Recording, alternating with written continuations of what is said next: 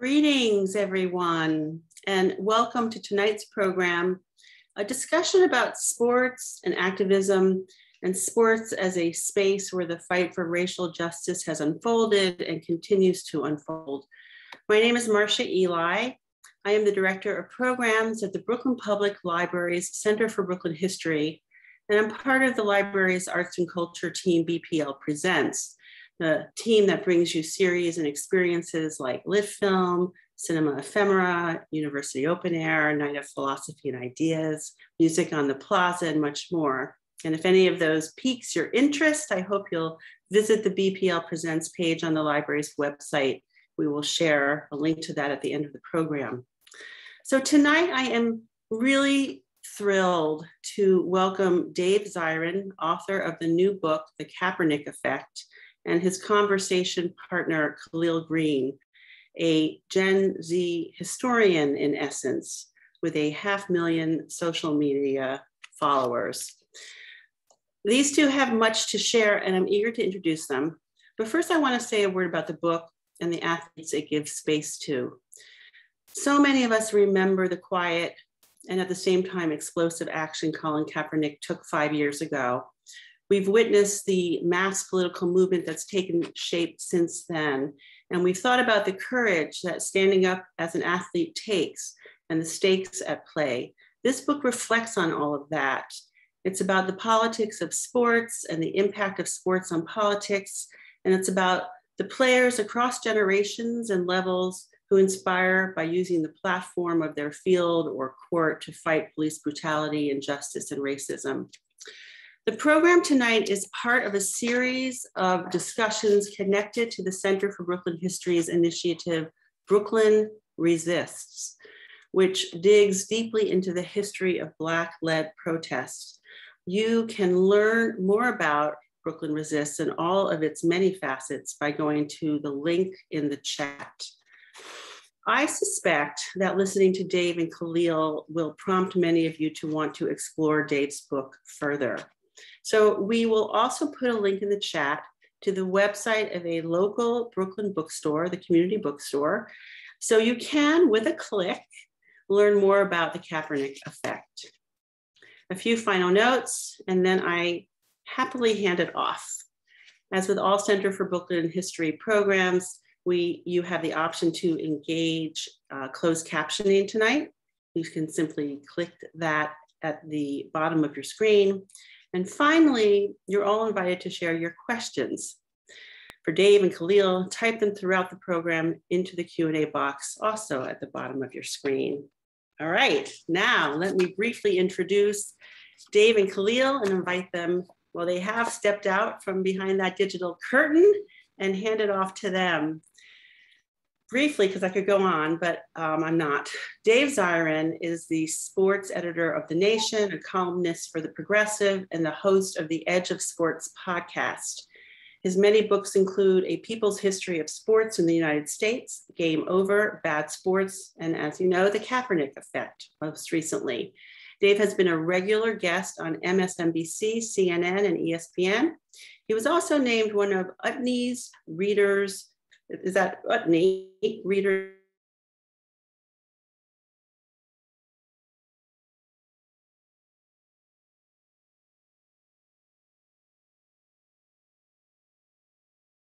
He was elected the first Black student body president in Yale's 318-year history. He is currently finishing his studies of social movements and history.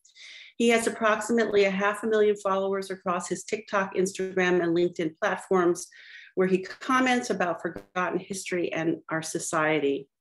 He has worked with ESPN sports and pop culture website, The Undefeated, and authored op-eds about racial equity in the New York Times, Washington Post, among others. So welcome to you both. Thank you so much for being here. And I'm gonna hand it over to you.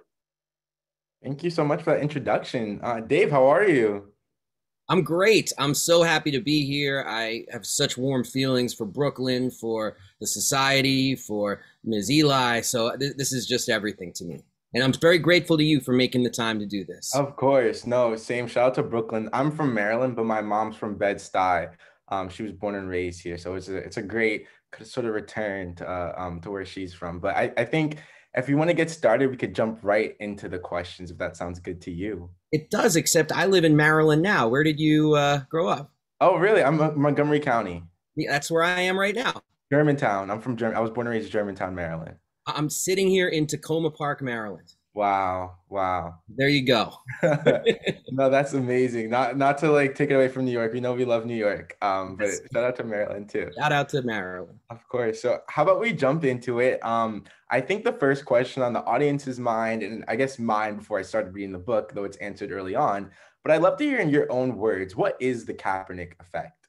Ooh, the Kaepernick effect is the chain reaction that took place after Colin Kaepernick first sat during the anthem and then took a knee in August and September of 2016. But I think the best way to describe the effect is to say something about how I even like came up with this idea that I wanted to spend a big chunk of my life working on this book and talking to people and interviewing them and whatnot. Like it started when I was talking to 1968 Olympian John Carlos, who so famously raised his fist on the medal stand in Mexico City. And John, a couple of years ago, looked at me and he just said, you know, Dave, after I raised my fist in Mexico City, a ton of young people started doing it at track meets around the country. And I was like, what? You know, like I always considered myself a bit of an amateur historian. So I was like, where are these people? Who are they? How did it affect their lives? How did it affect their coaches? I was really curious to know the effect of John Carlos's fist. And I realized that that was going to be an impossible task. So I started to then think about all of the one-off stories that I'd read and some of which I'd written about young people who took a knee after Colin Kaepernick. So there'd be a one-off story about one young woman who was kicked off the team for taking a knee, one young man who was disciplined by his coach, a team in Detroit that had garbage thrown at them, like these stories that I'd written or that I'd read. I started to think, you know what, this is very significant. You know, if I mean, I write about the intersection of sports and politics. And if hundreds, if not thousands of young athletes in this country took a knee after Colin Kaepernick, we need to tell that story. So I started the process at the start of the pandemic, of calling a lot of folks who were roughly around your age. And this is one of the pluses of it being at the start of the pandemic is, I know you know this, Kahlil, like sometimes it's tough to get folks on the phone, you know, and actually have a conversation with them. You know, they want to text, they want to Snapchat. Do people still Snapchat? I don't know, but it's okay. But so because of the pandemic, people were at home, they were a little bit bored and they were happy to talk to me. So I started having these long conversations with young people who'd taken a knee, learning about how it affected their lives. And that's where my head was. I was just like, I'm going to save this history from being forgotten. But then summer of 2020 happens, the police murder of George Floyd. You have the largest protests in the history of the United States in the summer of 2020. And I went back and I called the dozens of people I'd interviewed up to that point. And it was amazing to me that all of them were either in the streets or organizing people to get in the streets. And that really made me realize that while many roads may have led us to the summer of 2020, one of them runs straight through the athletic fields of the United States. And that story is worth telling. Yeah, that's so powerful. And I think reading the book, you definitely get a sense of that because it really is a collection of stories and of the impact, like of stories of the impact that Colin Kaepernick had on these individuals, but also the impact that they had on their own communities. With various, all sorts of reactions I think you see throughout the book. And one question that I have to kind of follow up from that is, in the book, it's pretty much separated into three main parts, looking at high school protests, college protests, and professional protests that followed Colin Kaepernick's. And I'm wondering, like, why did you choose to segment it in that regard generationally, as opposed to maybe like the South or bad reactions and good reactions? Like, what was that thought process like? That's a great question. And it was like a lot of thought went into, okay, how am I actually going to organize all of these stories that I'm getting as sort of a catch-all is because once the word got out, I was doing this book, people started reaching out to me saying, well, my cousin took a knee, you know, can you talk to them? And so there was all of this like swirling around, like how should I properly organize this? And one of the things I saw early on, like my first thought actually was exactly what you said, like, should I do this by region? Should I go blue state, red state? Should I go rural, urban? And then I realized that like so many of the stories, it actually transcended that, you know, or you could say maybe transcend isn't even the right word, but the connective tissue between the stories to me was so strong that it belied whether you were in a red state or a blue state or anything like that. And frankly, I think some of those differentiations are, you know, are mainstream media nonsense, you know, because everyone knows that each of these red state, blue state, it can be very diverse. You know, I mean, after George Floyd was murdered, there were protests in all 50 states in the United States. And similarly, like some of the reactions in, you know, nice cities that are thought of as liberal and whatnot, like Seattle, could be more vicious towards people taking a knee than, say, someone doing it in a rural community in Georgia. Like, it depended on so many factors in terms of the backlash that young people would receive. So I went high school, college, and pro because I really started thinking, you know, there are very distinct and specific challenges that a high school student would face, a college athlete on scholarship would face, and then a professional athlete, like three different, very distinct realms. Because in high school, we all know what it is. We all remember what it was like to be in high school. You know, you're stepping out, you know, you're making yourself heard. There's a lot of courage that goes along with that. No one, with very rare exceptions, necessarily wants to stand out in high school or stand against the grain. And I wanted to honor that specific kind of courage for people who have been born, you know, after 9/11 and have really known nothing in this country other than a permanent kind of state of war and, you know, and of course the pandemic, environmental catastrophe. I mean, I have a 17-year-old daughter, so people who've been raised under this very specific set of circumstances, I wanted to honor that. At the collegiate level, you're dealing with scholarships. You're dealing with a coach who could cut you off the team. Scholarships at a lot of schools are only renewed on an annual basis. Even at schools without scholarships, a lot of pressure can be applied to your financial aid, to all sorts of factors relative to playing sports. So I had to honor that kind of very specific set of challenges. And then at the professional level, I mean, we're talking paychecks. You know, we're talking collusion against you if you dare speak out. You know, another very specific set of challenges, the kind of challenges that really hit Colin Kaepernick right in the face after he took his knee.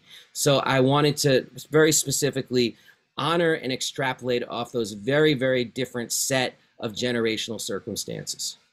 Yeah, and I think that makes a lot of sense. And even as I'm reading the book, you start to see kind of other ways of categorizing and thinking about separating the things that you kind of weave throughout the high school, college, and pro categorization really well. And one of those other sort of categorizations that I think was standing out to me as I read it was the fact that not everyone who protested was playing the same sport, right? Like Colin Kaepernick is a football player, and a lot of the examples, like right off the bat, are football players that look to him as inspiration, especially other black males. But as you go throughout the book, you see like black women in college at Ivy Leagues who are cheerleaders also taking the stance that Colin Kaepernick did, or people doing different forms of resistance. So whether it's a knee or sitting down or putting the fist up. I'm really curious, maybe investigating, let's say, like the sports and the gender aspect. Like, what are some of the trends that you saw dependent on whether or not someone was like a football player or a cheerleader, or that's one of the questions that we'll get to later, says like WNBA,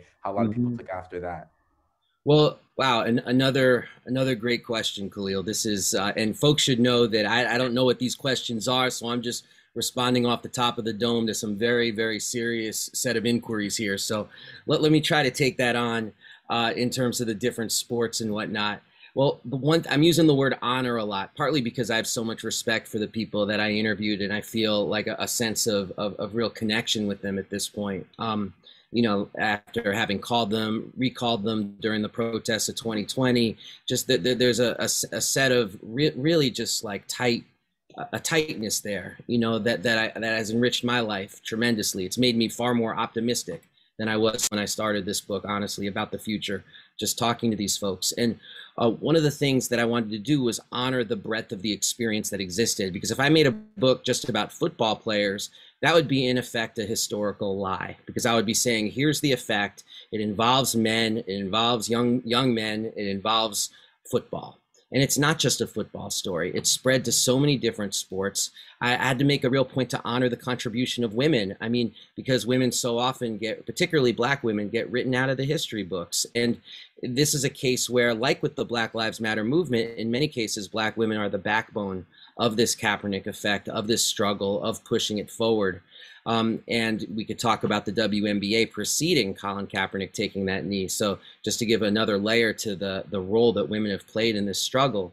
And one of the things that I found, though, to get to your question, is I found that, stereotypes aren't very helpful, is what I found. Like people might think, well, I bet a high school women's softball team would be more supportive than a men's football team or something like that, because there would be more of a culture of community in women's sports than men's sports. I found doing this book that when we're talking about racial inequity and police violence, and people don't want to hear that, the figurative knives come out. If people don't want to hear what you have to say in this country, the response can be very brutal. And one of the common threads in the book is really this specter of violence as a response to what is a nonviolent act of civil disobedience. And to me, that's a stunning window onto this country even larger. Like, it doesn't matter if you're a softball player in one part of the country or a youth football player in Beaumont, Texas. It's like, if you are challenging the status quo, if you are challenging the way white supremacy works in this country, then people aren't going to just agree to disagree, or people aren't going to say, you're making a good point. Maybe I should at least listen to you and hear you out. In some cases, people do say that. And there are stories of people who are actually changed through these protests. But in other cases, the response is, not only do I not want to hear what you have to say, but I am going to respond violently to that. And I feel like what all these young athletes went through from 2016 to 2020 was kind of like the canary in the coal mine, the warning of everything we're seeing right now with regards to so-called critical race theory and the idea of teaching about structural racism in schools. I mean, we got such a sneak preview around these kneeling protests of how a certain segment of this population will respond if you dare raise up these flags against structural racism. Yeah, and I think it reminds me of, well, I'm a student, as you know, I'm a history major, specifically studying the history of social change and social movements. Yep, love history. And like one of the most basic stories, or the most, I guess, profound and well-known stories of nonviolent protests comes from the civil rights era and MLK. And a lot of what you'll find is that they use nonviolence knowing specifically that it would cause a violent reaction from the white Southerners or whatever audience was there, and that violent attack on nonviolent people would be a spectacle enough to get other people outside of their community on their side. So in a lot of ways, it's like almost making yourself a martyr in a small way, in a lot of these cases in their own community, to make a larger statement about the fact that, like, wow, like all I'm doing is kneeling or raising a fist, yet it's causing this reaction. So like, what else do we need to look at? And then, as you say, over time, like we find that nonviolent protests can turn into other forms of protest, especially after something like George Floyd, where a lot of communities, like it was the straw that broke the camel's back. And after so many years, you say like the canary song and just like the warnings, after so many years, like if it still doesn't work, you see what we had last summer with like the racial justice uprising and riots, which I think it's a very interesting sort of dynamic and cycle of nonviolent to like increasing frustration in communities of color against what's happening. I'm curious from the interview. But before you ask that question, yeah, of course, go ahead. You just said, because you just said some stuff I'd love to respond to. React to it. You made some amazing points. I got 3 bullet points in my brain based on what you said. The first is, I just came back from Minneapolis today, and you go to George Floyd Square, and one of the murals that's there is this huge mural of Colin Kaepernick taking a knee. And it's chilling and very moving, because implicit in presenting that over where George Floyd's body lay is this idea of, okay, we tried expressing this in the most peaceful possible terms, that there's a problem with police violence in this country and racism, and that was ignored, or it was responded to with hostility and violence. And if you have to listen to people when they're stepping forward with their concerns in our society, or you're going to reap the whirlwind at some point. the civil right, you also mentioned the civil rights movement, and two quick things about that, quick parallels to this Kaepernick Effect movement that we've seen over the last 5 years. The first is, when anybody who's watched Eyes on the Prize knows the part of all the civil rights activists who speak about the fact that Emmett Till, the brutalizing, the lynching of Emmett Till in Mississippi, was something that changed their lives. And it was like a scar that just could not be erased. And it informed that they needed to be part of the struggle going forward, no matter what. I found in talking to a lot of these young people that Trayvon Martin was really the Emmett Till of this generation. And that was very moving and surprising to me, that every single person I spoke to practically, they said the name Trayvon Martin more than they said the name Colin Kaepernick when speaking about what informed their protest. And it really made me think about the fact that, wow, like Trayvon Martin, he was killed in 2012. That's 9 years ago. So if you're 20, that means that happened when you were 11. And if you're 11, you know, you're old enough to get what's happening, but also young enough to ask the question, why does the world have to be this way? And that really, I think, stuck with people in a big way. The other civil rights movement parallel that comes to mind is when you think of something like the Montgomery bus boycott. You know, this was an issue about respect and about Jim Crow on the bus lines. You know, that's what people were fighting around. But the powers that be in Montgomery, not to mention the powers that be throughout the Jim Crow South, saw it as a much bigger threat. Like, whoa, if they're talking about bus lines today, who knows what they'll be talking about tomorrow? This is like pulling the string on a sweater. And I think that's very similar to Colin Kaepernick and all these young people who took a knee. Like, yes, they were doing it for racial equity. Yes, they were doing it against police violence. But I think one of the reasons why the reaction was so like incredibly vicious in some cases was because implicit in taking that knee is a statement, especially that it's being done during the anthem, that there is a gap between what this country says it represents and then the lived experiences of so many people in this country. And that is a very intense challenge to put towards power in the United States. Yeah, no, that really resonates with me. I think I know I was in 8th grade. I'm not sure how old I was, like, in terms of the number, when the Trayvon Martin case was like publicized and came to light. And even before then, I think I actually had heard of Emmett Till, and I just remember hearing this from my parents at some point, and I think that was in the 50s. And my grandmother was born in the 40s. I think she's older than Emmett Till would have been. So I always like had that in the back of my mind, and then just seeing like the modern day lynchings, right? Like they're similar in kind, different in like the realities, I guess, but just seeing how like a lot of those things are replicated today is just very jarring. And I think right after Trayvon Martin, I would say like it was like successions of killings like over the years. It was Tamir Rice was soon after that, and then Mike Brown and Freddie Gray. That one was in Baltimore in 2015. I remember that one the most because it was in Maryland. There were a lot more protests around that. And then Sandra Bland and Philando Castile and like all of these, Eric Garner, like a lot of the cases just happened in this like really short time span. And I think just like it was just so frustrating and really heartbreaking.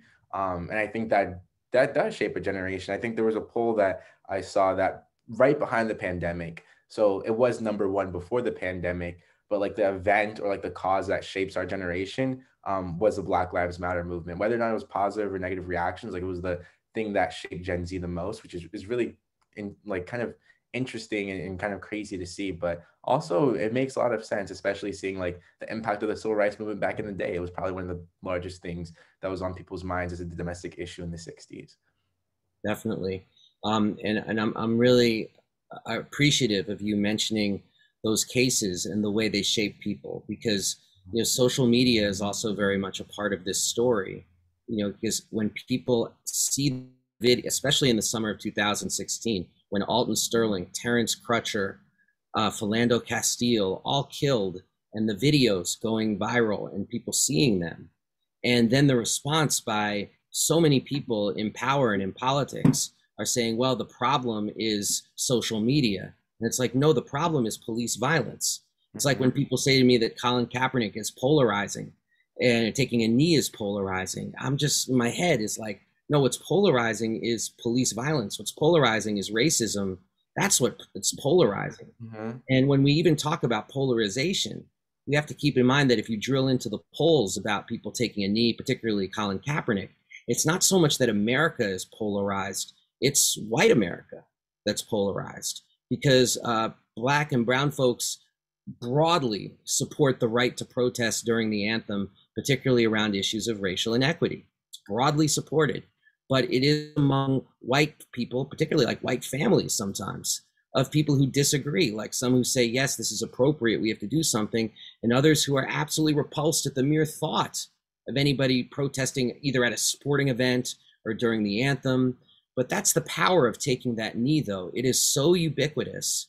I mean, if Kahlil, if you and I took a knee like at the Maryland State Fair, or if we took a knee at a Ravens game, or if we took a knee at the Super Bowl during the anthem, everybody would immediately know why we were taking that knee. I mean, I think that's the power of it, is that, you know, people see it and they know that you're issuing a kind of direct challenge at the status quo. And I think that's really one of the things that drove the people who didn't want to see it off the deep end. Yeah. And you mentioned taking a knee and like how everyone would understand. And I think especially after last year, you saw a lot of like symbolic gestures, in my opinion. Everyone has their own, but of like there be the Senate Democrats in the kente cloth taking a knee, or someone did it very recently, some CEO, I can't remember who, but they just took a knee like in support of Black lives or something that happened. Or I think maybe in support of what was happening at the border with the Haitian migrants, like just taking a knee as like a racial justice protest. And I'm curious to hear your thoughts about like, well, how has the taking of a knee been diluted over time, and in what ways has that symbolism been beneficial, but then also like you've seen it in negative places? I think there was a part of the book where you kind of just like highlight, or maybe it was in the forward, highlight like how taking a knee is also the stance that killed George Floyd in a lot of ways. So like, Yes. what is the different meanings of the symbolism however many years after Colin Kaepernick did it? Well, first and foremost, the power of that juxtaposition. I saw that at protests that I went to throughout the summer of 2020 of, you know, it didn't take an American Studies degree from Columbia for people to realize that this is really like a tale of two knees. Basically, you have Colin Kaepernick's knee, which is a nonviolent expression of the desire for social change, and then Derek Chauvin's knee on the neck of George Floyd. And these two knees say so much about where we are as a country and about what we view as acceptable and not acceptable. I mean, there are people who still defend Officer Chauvin's murder of George Floyd and excoriate Colin Kaepernick for taking that knee. And that to me is like a funhouse mirror of morality. You know, so there is this differentiated realities in this country in terms of what we see as acceptable, you know, as part of human life. And that's something that we need to actually drill down on and discuss. The other thing you're asking about, though, which is so important, is this idea of appropriation and watering it down. I mean, that's a feature of this country. I mean, there's a Malcolm X postage stamp, for goodness sakes. And, you know, I remember when, God, I'm going to sound old, but when Public Enemy and Chuck D said in 1989, you know, most of my heroes don't appear on no stamps. And, you know, and that was in 1989, that was a true statement. But, you know, our icons of radicalism, our icons of people who are fighting for direct change, they get appropriated because they can't be destroyed or forgotten. Like, you can't make this country forget about Malcolm X. You can't make young people forget about that history, or Tommy Smith and John Carlos. So what you do instead is you appropriate it and sell it back to people as something consumable, something to sell. You know, anything to make it safe, anything to extract its political canines so they don't bite at a system that's treating people unfairly. And I think with the knee, there's been that effort as well. I think Nancy Pelosi and the kente cloth is something that is worth dwelling upon a little bit. But the one thing, though, that I see is that when it comes to the knee, context is everything. I just got an email last week about a high school where the football team took a knee and people in the stands took a knee because of both racist and homophobic Snapchats that were going around the school. And so it was Black Lives Matter flags alongside LGBTQ flags in the stands, people holding them up high, taking a knee. you know, in a situation like that, that's really powerful, you know, and that's a tremendous statement of anti-oppression in a very challenging set of circumstances, a high school football game, you know, much to the chagrin of the administration and of parents and all of this. And so that's the power is still there if exercised in a way that brings with it risk.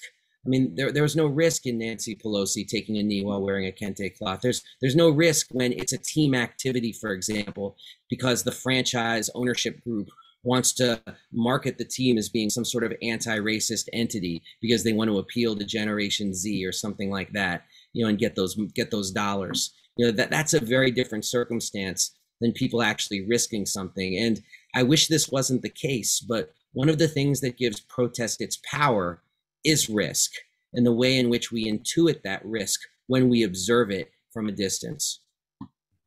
Yeah, and you mentioned that like interesting case you said of the pride flag and the Black Lives Matter flag being flown together. And there's so many diverse, like you said, contexts and stories around when people took a knee or did something similar in athletic protests. And I'm wondering, out of all the interviews that you had, which one is like the most memorable, the most stand out to you, and why? Wow. On one level, thinking of which interview hits me the most in my heart is like, oh my goodness, like choosing between favorites, because I treasure all these relationships so much. But the one I carry with me is the case of Rodney Axon Jr., because there's so much pathos in what he went through. This is a football player in Brunswick, Ohio, which is a suburb outside of Cleveland. And the pathos is that his family moves from a rough neighborhood in Cleveland to this suburb in Brunswick, precisely so it's safer and he gets a better public school education. So his parents are trying to do things the quote unquote right way from the standpoint of what we're taught is the American dream. You know, you get out, you move up, all that stuff. And yet here's Rodney Axon Jr., and he's in a community where he faces open racism, where he faces harassment from the police, where he's on the football team and he hears all sorts of racial epithets thrown around all the time at other people. And when he says, hey, I find that offensive, his teammates look at him like he's, you know, half off the beam saying, well, what are you talking about? We're not talking about you. Basically saying, you're one of the good ones. You're our teammate. It's these other ones. That's the problem. And in addition, he's at a school where he constantly feels like he has to, you know, tiptoe through raindrops, basically, like watch everything he says, everything he does. Like it made me sad when he said, you know, he didn't want to go to parties because other people were drinking, not because he was concerned about himself drinking and saying something, but because he was worried about being around some of his classmates when they're drinking and their tongues get loosened, and what the heck are they going to say to him, you know? So he's in this very, very difficult box already. And then the videos come out, you know, and the memories of people like Trayvon Martin, the videos that we already discussed, Alton Sterling, Philando Castile, and he's connecting his own personal experience with the experiences that he's seeing on social media, and just wants to do something, but he has no idea what that is. And then Colin Kaepernick takes a knee, and it's like, eureka, the light bulb goes off. Yes, that's something I can do. And I would argue, you know, Kahlil, you study social movements and social struggle. This is Colin Kaepernick's great gift to the grand history of social movements. It's that gesture. It's this gesture that you can replicate and do, and everybody knows what it is you're talking about. So as soon as Rodney Axon sees that knee, it clicks with him that he can do that too. So he takes the knee. And when he does, this is when the story, in a lot of respects, really begins. And that's true for most of these stories, is I found when talking to people, is like, whoa, the real story is after the knee gets taken. Mm-hmm. And you start seeing, like, does the coach support or not support? Do I get stabbed in the back by teammates or stabbed in the front by teammates? Or do I actually get some solidarity and support? Are there teachers who pat me on the back and call me, you know, John Carlos in the hallway? Like, hey, it's John Carlos, you know, or which happened in some cases, or are there concerns that teachers and particularly professors are actually giving bad grades because they object to what you're doing on the sporting field, which caused one of the people I interviewed, it caused her to transfer out of school because she was absolutely convinced, you know, they were trying to push her out through her grades unfairly, which must be a nightmare if you think about what that would be to to have to go through that. And so Rodney then went through all the paces. And what moves me so much about Rodney is two things. One is that despite all the sort of hardship he went through, he has no regrets whatsoever. Like, he's very proud of what he did. And then the second thing is, when summer of 2020 happens and you have these protests, he felt this sense of vindication about being on the right side of history, which I would argue is one of the most empowering things a person can feel, when they feel like, I risked something and now that's actually bearing fruit. Yeah, I think that definitely resonated with me. And I think it was really interesting because I was looking up LeBron James recently for some video that I was making. And he was like obviously similarly from Ohio. He ended up going to a predominantly white school for this like better chance. And it's just like just seeing how that dream is so important for a lot of people who hope to make it in the athletic world, and that he risks in a lot of ways giving that up. I think that's like very, very powerful.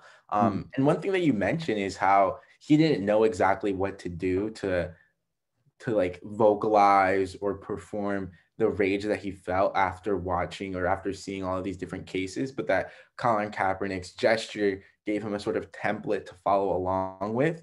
And I want to transition to a little bit of a different topic, but a lot of times, or at least in, let's say publicly, there was controversy between two celebrities, Colin Kaepernick and Jay-Z, who's I guess from New York, from Brooklyn, I believe, on whether or not that gesture was enough, or whether or not that gesture was an impactful thing to get communities and people of color and Black people specifically to replicate throughout the nation, or whether economic power and partnering with the NFL and reforming it through the sort of like push of ownership is a better model. And I'm curious to hear like what you think that is. Like what is the difference between the Kaepernick effect and like the Sean Carter effect? Like how do you think about those two things at the same time?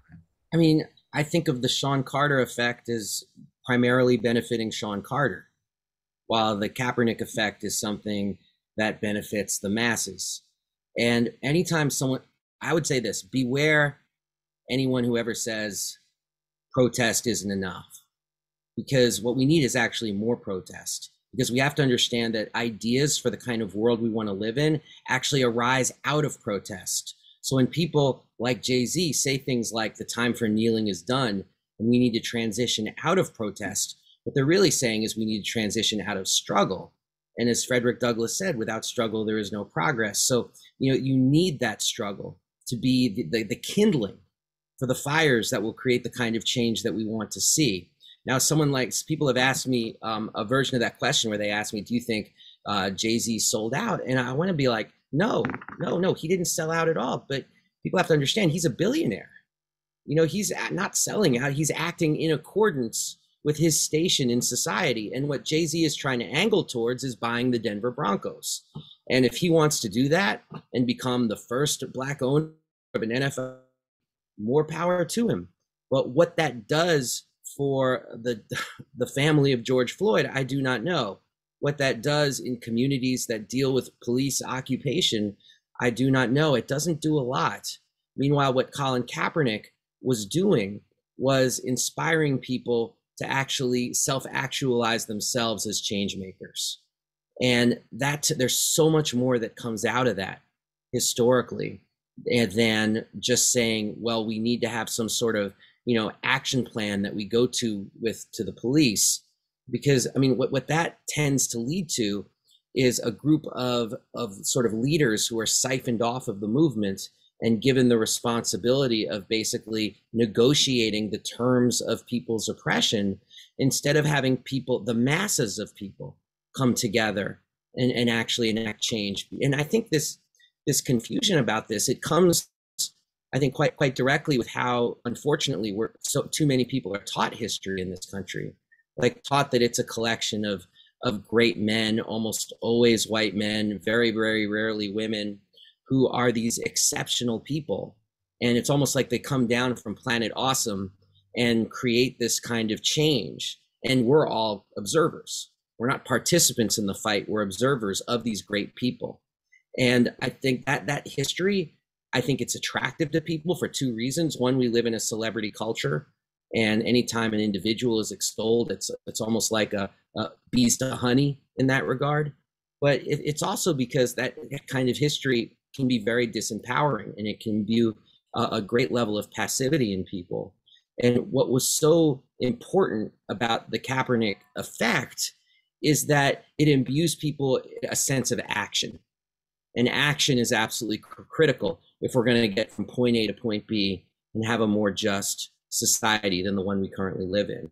Like people say, oh, all he did was take a knee. I mean, first of all, that's not all he did. We can have a discussion about other stuff that Colin Kaepernick's done.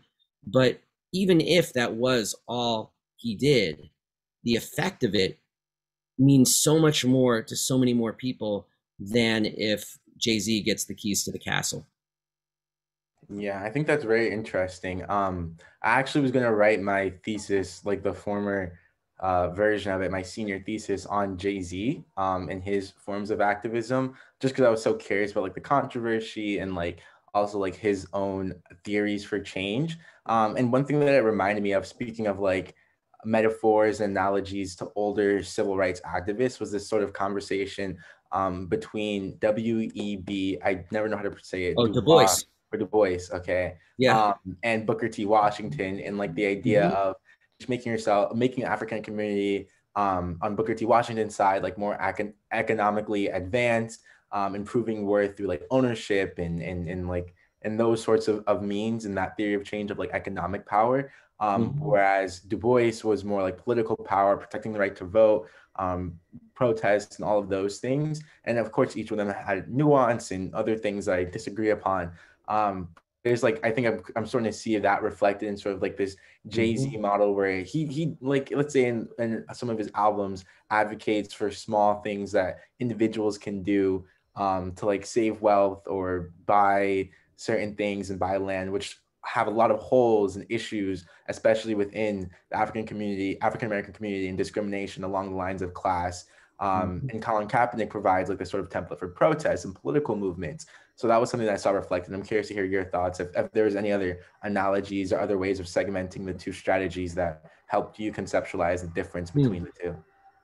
That was brilliantly put. I mean, I would say that first and foremost, I mean, Du Bois has been, I think, very strongly been proven right by history. In that the Booker T. Washington model of, you know, put down your buckets where you're standing and build where you are. I mean, that can benefit a small minority of people, but it doesn't do anything for the masses of the population.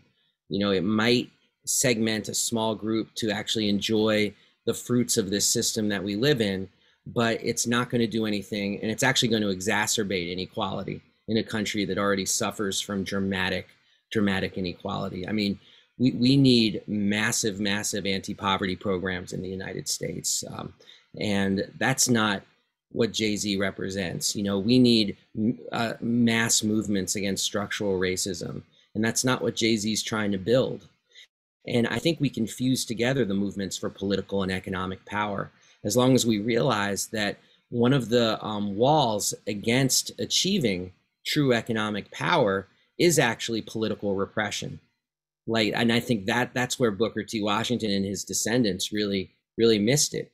You know, it's like, how do you expect to build Black power in the broadest possible sense, not in terms of just a few people, but in the broadest possible sense, as long as politically, I mean, look what's happening right now, whether it's the anti-critical race theory bills or whether it's the voting rights suppressions, the gerrymandering. These aren't only just political attacks on our political rights. It affects people's ability to be economically mobile in society. And so we have to be able to fuse these two things. And I'll say this for Colin Kaepernick, you know, I've attended his Know Your Rights camps for young people. And one of the things that's always stressed is this idea of financial literacy. I mean, there are sessions that he talks with young people, or he gets experts to talk with young people about things like nutritional literacy. You know, I'll never forget being in Chicago, and there were a couple hundred at youth there, and the question came out, how many people here have eaten fast food 3 times in the last week?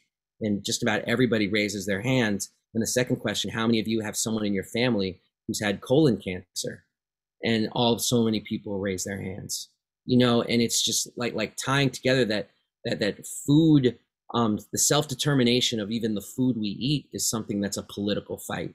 And of course, it's also an economic fight, because you have to be able to afford to not just eat fast food. That's also an economic question, in addition to being a political question. So, I think the fusing of these two issues is critical for any sort of liberation politics. Yeah. I'll lose my last throwback, but it's interesting you said like in Chicago there are these nutritional literacy programs, because I believe that's one of the places where they had the Black Panther breakfast program. Yes. And also one of the places where the police raided the Black Panther breakfast program. And I believe, actually I have a TikTok on this, but they urinated on the food that was meant for their children after raiding it, which is completely insane. But at least it goes to show that these things are resistant throughout time, and there's an ability for them to come back. But I think, so important. yeah, I'll let you react to that. No, that's so powerful. And the Panthers hold up this example that's really important, that shows that if you're just trying to build your economic base without a political fight, the police are still going to come in. Any challenge to racist, structural racism, it's going to be a very intense battle, regardless. So it's like having an economic fight and having a political fight. In a lot of ways, that's the legacy the Panthers have given us, is that you need to be able to have ways in which you can build up the community, and you need to have ways in which you directly challenge inequality and capitalism, or you're going to end up in a situation that's going to lead to the decimation of not just the struggle, but entire communities. I agree. And I'll say, like, we've done a lot of going into the past, but I'd love to talk about like present day / future as it relates at least to the book. So as I was reading it, it was like there are parts of the book that, especially like in the beginning and the forewords and the intros, that talk about things that felt like they literally happened yesterday. And it feels so timely. Like, I can't believe this was published and printed and sent to me. And there's like that time span, because like it feels like a lot of the George Floyd references and a lot of the other things that have happened since are so timely. And so my question for you is, like, in writing this, because it's a story that is not over, like the Kaepernick effect is still affecting people. You said there was a story that came out to you already that I guess can't be in the book because the book is already out. But how do you know, or how did you know when to like wrap it up, or when the story was complete, or how'd you go about it, even if that's a feeling that you felt at all? That's the ultimate question. I call that the painter's question. Like, when do you take a step back away from the portrait? How do you know that last brush stroke is done? And also the incredible fear that comes with knowing that once you put the brush down, it doesn't belong to you anymore. That's that moment. And I've written other books, and that moment where you hit return and you send it into your editor, or you send it into your publisher, and you know that your baby is no longer yours, and there's other hands are going to shape it, almost always for the better, but still it'll no longer be what you put together. You ask a terrific question, and like, because this is ongoing, and we're going to see more protests in the years to come. But to me, the summer of 2020 was such an important moment in history, in the history for racial justice, in the history of protest, in the history of struggle. My goodness, protests in all 50 states, that never happened during the civil rights movement, in the same concentrated period of time. The idea that this country, which we're told all the time, is, irredeemably divided. The idea, red state, blue state, which I think is such a false division. The idea that we had protests in Idaho and protests in San Francisco around the same issue, about the same man who was killed in Minneapolis. It obviously, that speaks to that people are upset in ways that far transcend what occurred to George Floyd, and not even the other viral videos or anything like that, but they saw a reflection of their own lived experience in what happened to George Floyd. That's the only reason why there would ever be protests that large and that intense. And so to me, in the aftermath of those protests, and also thinking about, okay, if we can get this book out, and I appreciate the New Press for doing this, If we can get the book out in fall of 2021, 5th anniversary of when Colin Kaepernick first sat during the anthem, start of the NFL season, why not? You know, that's a good point by which to at least start this discussion while being extremely humble about the fact that this story is an ongoing story. Mm-hmm. And it's so important because it is a present day story. And you and I, we share being history majors and having that, having that sense of what's happened in the past. But it's like the past becomes dry and desiccated if we're not applying it to the present and using it as a way to understand the future. Mm-hmm. I agree. Thank you so much. We're going to transition now into the audience already. And yeah, it's about that time. I'm going to start selecting a few that I think are really good for us to answer. So I'll start with, I think, a really good one to kick things off. It says, how did Dave's social, political, and cultural views and their intersection with sports come about? How is this combination received within the sports world? And does anyone else do what you do? That's a very kind question. I mean, for me, I was your age, Kahlil, and there was a basketball player for the Denver Nuggets named Mahmoud Abdul-Rauf. He makes the decision to not stand during the national anthem. He was asked why, and he said, well, that flag may be a symbol of freedom and democracy to some, but it's a symbol of oppression and tyranny to others. And me, I was somebody who lived life on two parallel tracks. I was very much into history. I was into all the stuff that you're into, Kahlil, in terms of like the history of social protest and how it changed the world. And I was, and people's just the self-actualization of the individual was something that I was just very into, the self-emancipation of the individual. And I was also really into sports, just, you know, obsessed. But to me, being into sports meant knowing all the statistics on the back of a baseball card. It didn't mean this history of people like Muhammad Ali, Billie Jean King, Tommy Smith, John Carlos. And I'll never forget on ESPN, one of the talking heads after Mahmoud Abdul-Rauf refused to come out for the anthem, they said, oh, he must see himself in the tradition of those activist athletes. And my head just like exploded. Like what's an activist athlete? I didn't even know what that was. So I went to the library. I also started reading the book. My roommate was in a class called The History of the Black Athlete, taught by Professor Mahmoud El-Kati. And I just saw the professor yesterday when I was in Minneapolis, because that's where I went to college. I was speaking at my school. And I'll never forget, I just got to say that like Mahmoud El-Kati, he's 87 years old, sharp as a tack. He was at the event. And you know, he said to me, hey, I love the work you're doing. And I said, well, your class changed my life. And he looked at me and he said, well, you didn't take my class. And I couldn't believe he remembered that. And I said, yeah, I didn't take your class, but my roommate did. And I read all his books. and I like would sneak into your class and sit in the back. And he was like so pleased to hear that. And I just, Professor El-Kati is just in my heart as I do all of this work.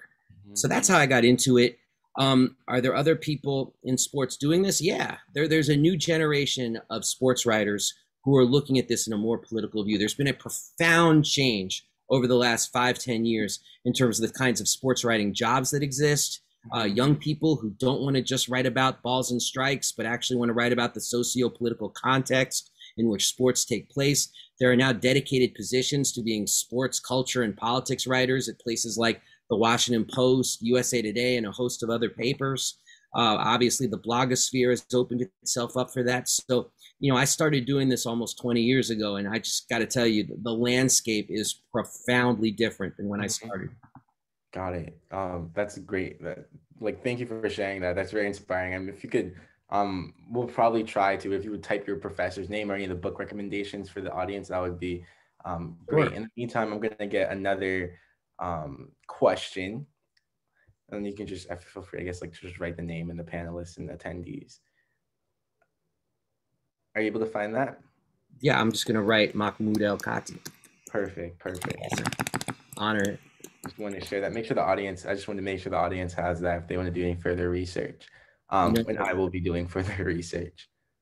It was great to see him on campus. One of the terrific professors at my alma mater, which is McAllister College, just calls him Elder Mahmoud. Great to see you, Elder Mahmoud. And he was wearing a face mask that said "Good Trouble" on it. It was awesome. Okay, I'm going to ask another question. So, the recent edition of the Black National Anthem at the opening of NFL games has garnered support and complaints from people from many backgrounds and viewpoints. What do you think was the league's true motivation for the anthem's addition, and how do you think this move has been received by the players and fans? Do you think this change will last? Yeah, I mean, that's a great question. This is all about carrot and stick. The NFL realizes that what Colin Kaepernick did was, I mean, he opened up, the bottle of wine and poured it out all over the place, and you can't put the wine back in the bottle. The genie is out of the lamp in terms of players protesting, and the NFL had to adjust and figure out how to deal with the fact that their entire league rests on a profound contradiction, is that you don't have the NFL without a deep, deep sense of racial and labor discipline. That has to be maintained to have a National Football League. How else can you have a league that has no black franchise owners, but 70% of the players are black, and it's got a 100% injury rate, and contracts are not guaranteed, and the typical career is only 3 years. That is a very rough set of material circumstances, and that's a very rough objective reality. And it depends on this degree of vertical authoritarianism and making sure that everybody knows their place and everybody does what they're supposed to do. And here's Colin Kaepernick living the famous Muhammad Ali quote, who said, I don't have to be what you want me to be. And that there's a danger in that. That's why I said when we first started the conversation that, this is about more than police violence and racial inequity. This is about, who is supposed to lead and who is supposed to follow, and Colin Kaepernick and others turning that on its head. And I view the playing of the Black National Anthem, I view the fact that they put things like, slogans like "End Racism" in the end zone, or allow players to wear decals on their helmets, or start a social justice committee inside the NFL as their effort to corral what the new consciousness that's taking place and make sure that it's expressed through acceptable parameters that they can still control. Because that's what it's really all about at the end of the day. It's about control. Great answer. So someone also asked, is this being recorded? Do we get a copy of it? Yes, it's being live streamed on Facebook, and there will be a recording that comes out afterwards as well. And there's one more question that we'll do that is really interesting to me. So it says, you talked about Mexico in '68 as like the start of the modern era of protests in sports. Are there any earlier significant protests in the sports world? Absolutely. This is why I love sports history, because it's such an incredible lens to which to understand American history. Politics are baked into the cake of organized sports in this country, and this goes back to the 19th century. There have always been political rebels in sports, dating back to the 1800s. And the reason why is because sports rests on this huge contradiction. It's the myth of inclusion and the reality of exclusion. Because when sports start in the 19th century, it's held up as being this incredible symbol of the United States, of a true meritocracy. Anyone who's good at the sport can make it on the field. Anybody who tries hard enough is going to get in the game. It's a huge effort at ideological reproduction. Like, the ideas of this country are reflected through sports to teach a young generation, particularly at that time, a young generation of European immigrants, that, you're no longer Polish or Irish or whatever, Italian, you're American now. Really, you're white, but you're American now. And you can facilitate that through sports, through this great meritocracy. But that inclusion narrative was a myth, because the reality was exclusion. Women not allowed to play. Black and brown folks, go off to the side and make your own leagues if you want to, but we don't want to see it, we don't want to hear about it, and we're not going to fund it. So the whole history of sports has been this fight for inclusion, this fight for a level playing field, this fight by marginalized groups to be heard and to find expression of their own lives in the sports world. And in that regard, sports has always been this expression we used earlier, this canary in the coal mine, because usually struggles erupt in sports around this fight for inclusion that then break out in the broader society. That's why when we talk about the civil rights movement, we also talk about Jackie Robinson, who comes into the league almost a full decade before the start of the civil rights movement. I mean, he comes into Major League Baseball while Dr. King is still a student at Boston University, for goodness sakes. You know, so, or Muhammad Ali coming out against the Vietnam War when very few people in the country were against the Vietnam War. You see these things reflected in sports in a very powerful manner, and it can be an incredibly effective lens for teaching about the contradictions of the United States. Got it. Well, thank you so much. Those are all the questions we can take. I am going to pass it back to Marsha now. Oh, before you go, Marsha, I just have to say, Kahlil, that was fantastic. I've done so many of these at this point, and I enjoyed doing this with you so much. And I really appreciate you taking the time to do this with me. Of course, I had a great time too. Thank you for taking the time to be here, and thank you for writing the book. It was amazing. I definitely recommend everyone get it from the local store or the link that's been provided. It's a great read. Next time you're in Maryland, we'll go to Ben's Chili Bowl. Sounds good. Wow. And I just want to thank you both. I mean, what a wide-ranging, connecting the dots, mind-blowing set of things you were able to talk about in one short hour. And I want to thank you. And I want to thank all of you for being here tonight. As Kahlil said, the program is recorded, and we're going to post it tomorrow on the Center for Brooklyn History's YouTube channel. I think there'll be a link that goes into the chat if you want that. And I really hope that you'll explore the other programs offered by the Center for Brooklyn History and the BPL Presents team. We have lots of discussions coming up that I think will be interesting to you. Next week, for instance, we'll be talking about the Land Back movement with 4 First Nations leaders from across the country.